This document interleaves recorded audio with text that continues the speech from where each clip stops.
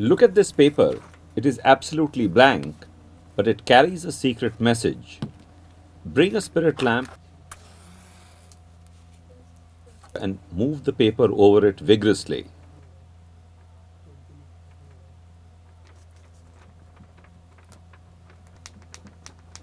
Can you see the secret message?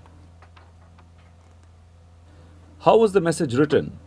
It was written using lemon juice and a paintbrush.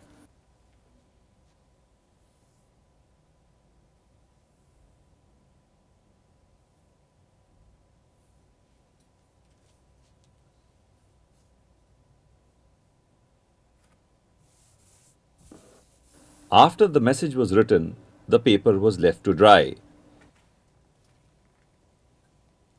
And then the paper was vigorously passed over the flame, revealing the message. Let me tell you what is happening here.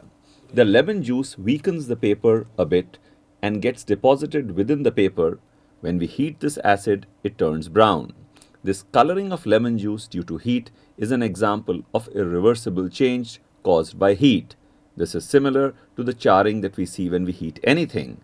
Irreversible changes are those where objects do not return to the original form and a given object will change only once.